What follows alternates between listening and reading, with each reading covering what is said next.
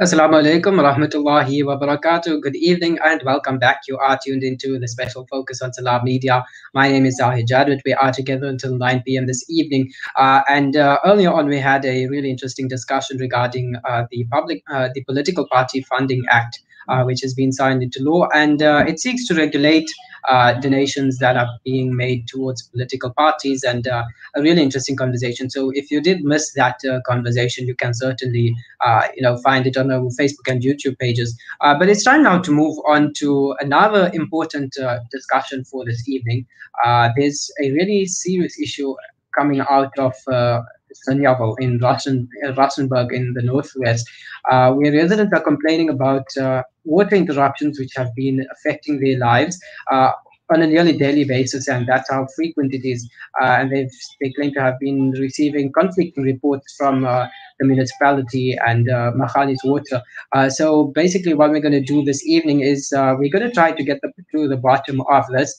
We have the municipality is going to be joining us a little later on in the show at about 8:45 this evening. They're going to be giving us their view and from their perspective with regards to this discussion. But in the meantime, we are joined now by Soyab Bham, who is one of the residents there, in fact, and he is also a businessman, a local businessman in Zinniaville. He joins us on the line now. Assalamu alaikum wa rahmatullahi wa barakatuh, Brother Soyab, and welcome to the show.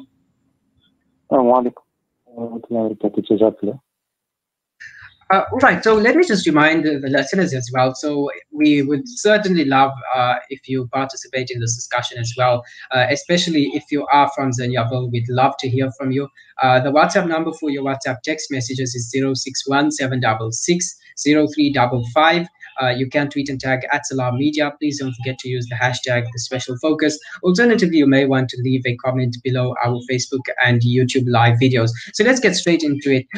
Brother Soyab, we've been hearing reports that there's been frequent water outages in Zinniaville, in your area, and it's severely impacted local business people, the way they operate, as well as residents in the area. So could you just begin by giving us an idea of how long this has been going on for? Exactly. Correct. I'm also from the Zinniaville Ratepayers Association. Basically, we've been having these problems of water outages for many years. We've had numerous interactions with the municipality and the Department of Infrastructure for a long time. Problems that regarding water shortages, regarding no water on many days has been going on for a long time. And the municipality is always shifting the goalposts, blaming other structures, etc. Now, basically, the situation has gone from bad to worse. Problems that has been emanated is that on numerous occasions, there is insufficient water in the reservoir which feeds our area, which feeds the industrial area and feeds other areas as well. On many occasions, and the blame has been put on to the Makhali's water and WSSA. But basically, just to put it into perspective, the entire infrastructure regarding water has collapsed in Rustenburg and in our area as well. So basically, there's this total lack of maintenance. They're not developing and improving on the infrastructure. Also, the reservoir. Now, basically, the reservoir can only feed a certain amount of an area, and there's an increased capacity, and the area has grown tremendously over the many years. But they haven't developed additional infrastructures with regards to reservoirs. What the result is that you're not getting sufficient water. The capacity is much less.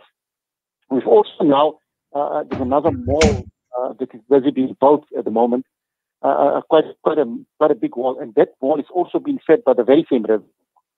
So they haven't improved in terms of the capacity with regards to the reservoir or putting additional reservoirs. Secondly, maintenance is a major problem. Many years ago, we've had endless problems with the old asbestos pipe. After numerous complaints from the community, the municipality then got in a contractor to put up a new water piping system and so forth. But we still experience daily water leaks. Millions of liters of water is being wasted. There's numerous amount of leakages on a daily basis. Now, on many occasions, when also they repair a water leak, they don't have the necessary equipment. They don't have the spares. You will have a situation where repair work would take sometimes up to 10, sometimes 24 hours. They would close the water valve and residents would without water. So it's a collapse. It's numerous problems that we have in. It's a combination of problems coming out with regards to total lack of infrastructure. Maintenance is a major problem. And also, they don't have the necessary equipment and space on many occasions to deal with regards to the water leak that we have. We are also experiencing water quality. We found on numerous occasions where there's been worms and the water being discolored, disfigured, smelly, dirty, brown water. We brought it up to the municipality on numerous occasions to say this is not fit for human consumption. People depend on that water, but nothing has been done with regards to that specific aspect. Recently, we sent them pictures with regards to worms coming out from the water, as well as the water being brown and so forth. But they have not done anything with regards to improving on that aspect. So we are also in a situation where the problems are getting worse. And problems in terms of water shortages. We have days, 2 days or 4 days or 5 days in a week where there's no water, and it could be due to reservoir or it could be due to repairs and maintenance. So over the many years, we've contacted the municipality to improve in terms of infrastructure, to make sure that they have the capacity to be able to deal with the specific problems. And the only thing that we've got here is unfulfilled promises and so forth, but nothing concrete, nothing that is going to be resolving the specific issue. So I do understand that the community has been in engagement with the municipality over the course of time with regards to this particular issue. But that's exactly why we are going to be speaking to the spokesperson a little bit later on in the show. We're going to introduce him in a short while once he joins us, and he's going to give us the municipality side to the story. But Brother Shoaib, if before we move on, how would you describe the sentiment on the ground amongst residents and businessmen? Obviously, people are angry. People, without water on many days, even on a Friday, Jummah day, we don't have water. People are now, if I could say, really frustrated because we're not getting any positive feedback from the municipality. People are angry on the ground. And we're not getting progress updates. So basically, nothing is moving forward in terms of improving the present situation. We've been promised over time that they're going to be dealing with this specific matter, but we don't see anything concrete. We don't see anything that is happening. During last year, there was an interview the mayor had with Power FM, in which he mentioned that the matter with regards to and the problems with regards to Makhali's water has been resolved, and communities would not be experiencing further problems with regards to the reservoir and with regards to the Makhali's water supplying sufficient water to the municipality. But up to today, we're still having the very same problems. So at the end of the day, what we feel as a community is that the municipality are not taking this matter seriously. They're not doing sufficiently to make sure that this problem is resolved, and to ensure that residents have water on a regular basis. Yeah, and we are taking comments from the listeners as well. If you are, especially from Rustenburg, and you'd like to weigh in on this, you can most certainly do so. The WhatsApp line 0617660355. You can also find us on Twitter, on YouTube, as well as on Facebook as well. So I think I see we've just been joined now by David Magae, who is the spokesperson for the Rustenburg Municipality. He joins us now. Good evening, sir, and welcome to the show.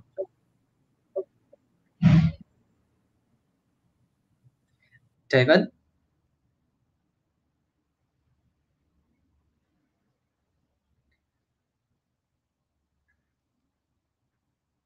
David, if we actually can't hear you at this stage, there seems to be some difficulty hearing you.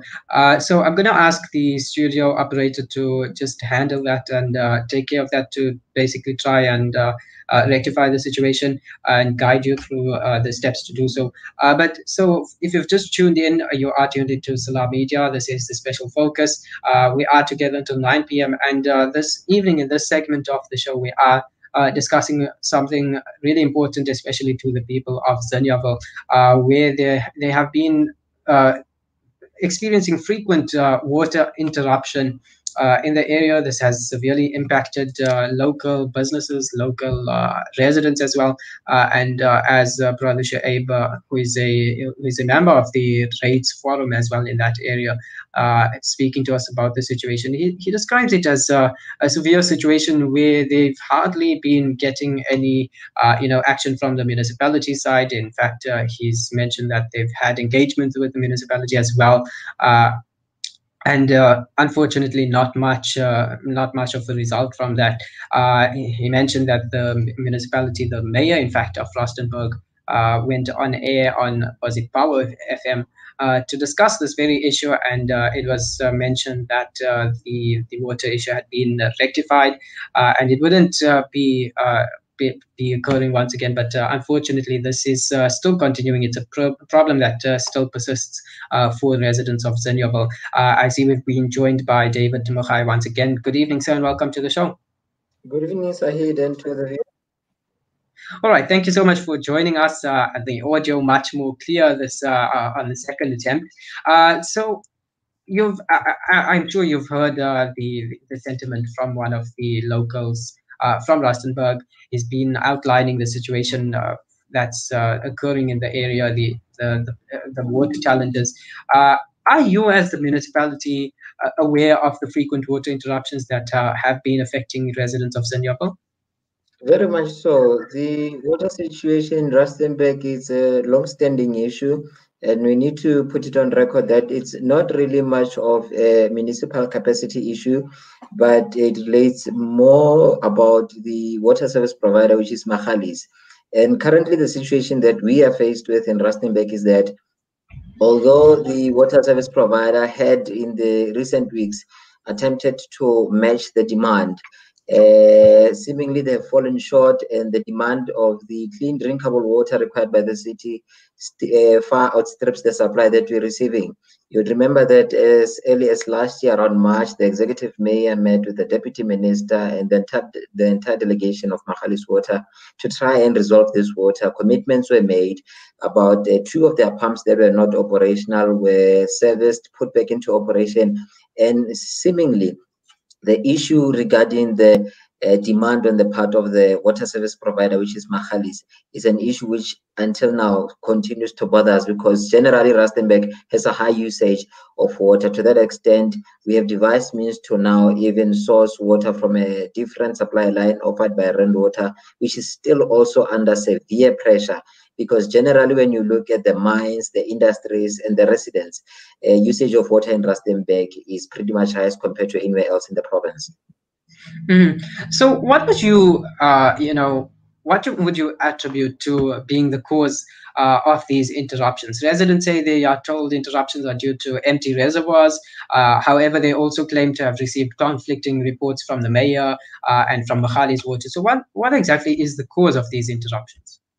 Well, let us start here. As late as December, we had commitments from Magalies Water that all of their pumps were back in operation. They were dealing rigorously with the maintenance backlog, which was supposed to address the water supply challenges, particularly by our residents in parts of Tlhabane as well as Zinniaville, who are supplied through one of the Magale supply lines. It's rather regrettable that a month and a half later, after that commitment, we are back into this situation. But we need to also take our residents into confidence and explain the simple methodology of implementing water restrictions. You would have a situation where the spare capacity in the reservoir has been completely depleted. That means in the event that we have to implement water restrictions for whatever reasons, our reservoirs would be empty. Now, because the demand of water always and consistently exceeds the supply, we are forced to implement water rationing so as to give the system sufficient time to build up the necessary pressure and the amount of water required by residents before we can open all the channels so that residents can have access to water. In the event that we do not do that, Rustenburg will be in a similar situation, much like it was with Cape Town almost 2 years ago when they were envisaging day zero. And we have been consistently communicating with the residents to explain to them that this is a necessary exercise, unless if we want to have a situation where one day Rustenburg will be without any clean drinking water. Mm-hmm. And so I understand it seems to be a really severe issue, both on the side of residents as well as on the side of the municipality and for service providers as well. So this is a really serious issue, and you warn that they may, they might end up in a situation where there's a similar situation to day zero in Cape Town. How severe do you think this is? Is this likely? Well, we wouldn't want to be raising alarm bells prematurely, but the reality of the matter is that Rustenburg is growing rapidly. In the entire Northwest Province, we've got about 30 informal settlements.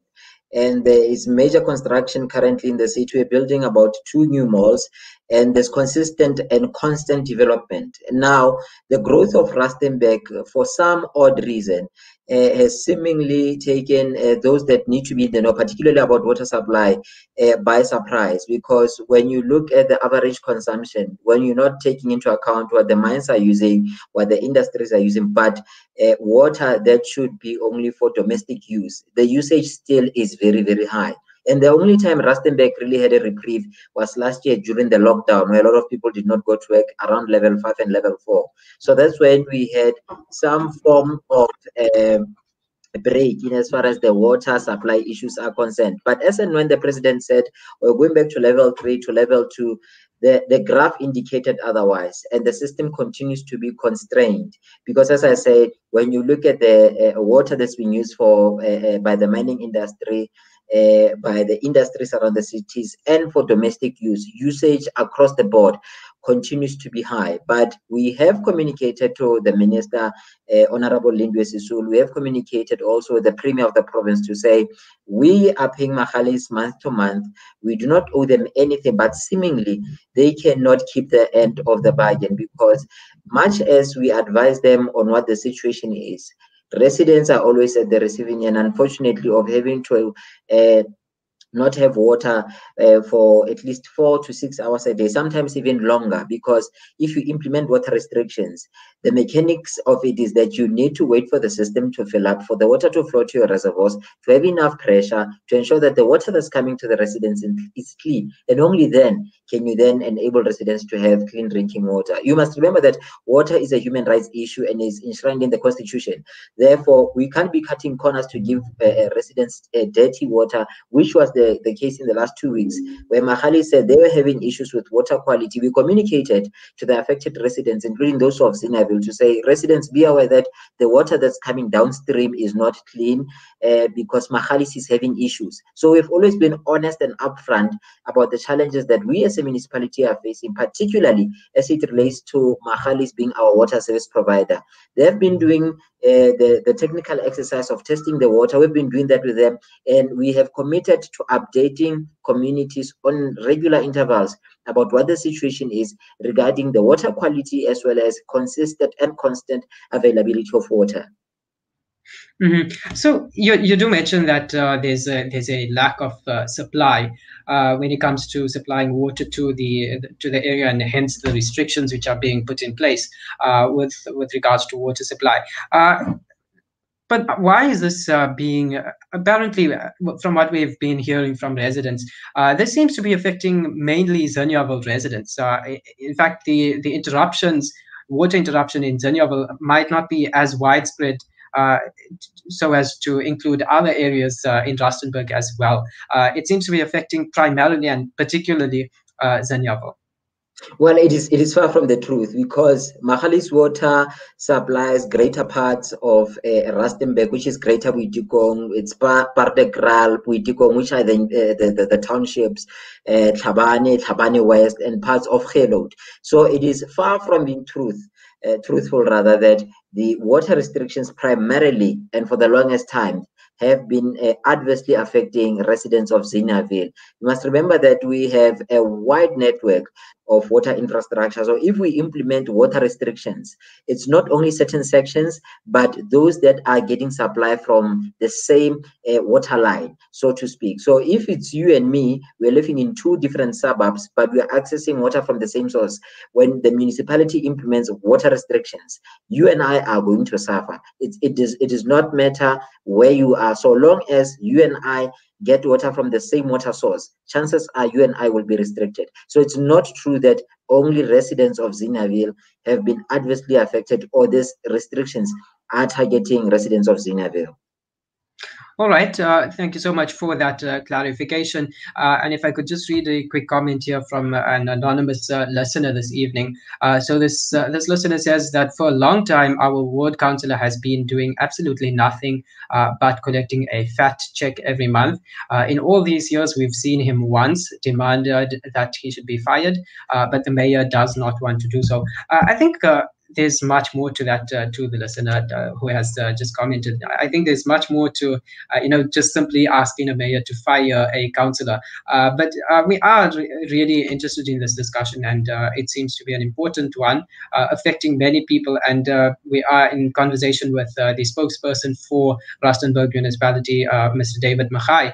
And just before I let you go, so Mr. Magae, you did mention Rustenburg is a fast-growing city.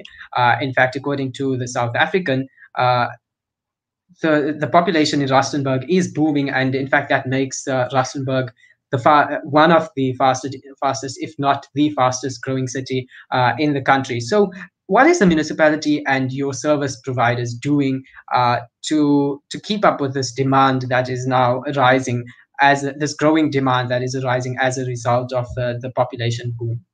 We are in regular contact and engagements with Magali's Water. Since our engagements with the water service provider as early as March last year, the Executive Mayor, Councillor Mpukuno, has made absolutely sure that at regular intervals, he meets with the leadership collective of the Water Authority to understand challenges that could emanate, which would disable them from ensuring that residents have access to clean drinking water. So for almost a year, the municipality has been working closely with Magali's Water to ensure that we understand the gravity of the challenges and we communicate them as such. And in between those discussions, we need to have plans, particularly by Magalis, as to how they are going to address the challenges that may arise along the course of them ensuring that the residents in Rustenburg have water. So we have not been sleeping on the job. We've been communicating regularly, so ensuring that we keep residents up to speed with what is happening, and we are honest in our communication to actually tell them what the issues are and how, as a municipality, of course, being a customer to Magalis, how we intend on resolving these issues. Others have asked us,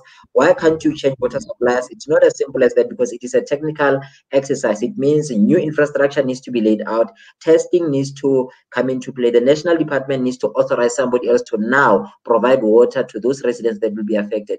So we have said we are going to apply ourselves to the challenge. We are going to make sure that we work collaboratively with them and ensuring that all stakeholders are involved. As mentioned before, we have communicated to the Premier, the MEC, and the Minister, so they are well aware of the issues on the ground, and we are regularly updating them of the progress in ensuring that we are resolving this issue. Just quickly, are you working on improving the infrastructure? Most certainly. Our mandate is to ensure that there's actually service delivery in Rustenburg. So there is no other way. but to make sure that where there are challenges, we address those challenges to the satisfaction of our residents. If that means we need to call for national intervention, so be it. Because if we fail to provide residents with water, we'll be trampling upon their human rights. So we cannot be seen as not doing our job, which is constitutionally enshrined, to ensure that there is proper services to residents, because those residents needs to be serviced, because the immediate point of contact is local government. So we are the closest to the people. Therefore, we could not abjudicate our responsibility to somebody else, but we need to fold our arms, get them dirty, to make sure that residents get services that they deserve. All right, thank you so much for that. Before I release you, just a quick comment here from one of the residents. In fact, the resident who brought us to our attention here at Salam Media, Yasmin Wadi, who says, the moment the water is back, it's brown and dirty. The toilets are dirty. Our washing is all getting stained, and the water, which is full of stones and worms and dirt. Our toilets are completely stained brown, and the water smells like a fish tank with something dead in it. So you have acknowledged that there are issues with water quality. Yes, we have. Yes. No, yeah. we have. And we have, it was 2 weeks ago, we communicated to the residents what the challenges were, and we told them what then the action plan would be in addressing the water quality issue. Hence, I'm saying the municipality has always been honest about the challenges, and we are working very closely with Mahalis to ensure that we resolve all of those imminent challenges that are coming through along the way in our quest to ensure that there's consistent water access to residents. All right, thank you so much for your time. We do appreciate it, and we do appreciate your contribution and your input to this discussion. We do appreciate, but thank you so much for that, and we're going to have to leave it there for this at this stage. We do hope that the situation improves. Thank you so much for your time. Thank you.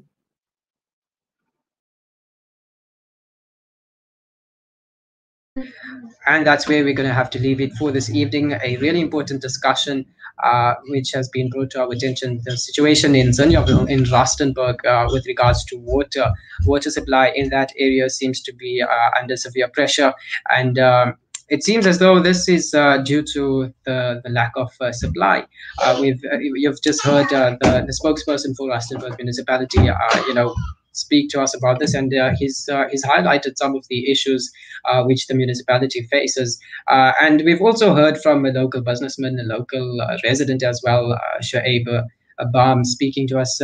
He's also a member of the Ratepayers Forum, so he's also been speaking to us about the situation, highlighting the challenges and how this has impacted locals. It's a severe issue, and we do hope that it does get attended to. We do hope that the municipality does follow through with its commitment to provide clear and clean water to the residents. And water is a basic human right, but that's where we're going to have to leave it for this evening. Thank you so much for tuning in. Remember that this conversation does continue off air as well. You can certainly engage with us on our social media platforms at Salam Media, and you can also interact with us on Facebook as well. But thank you so much for tuning in, and to the guests as well, thank you so much for participating in this discussion.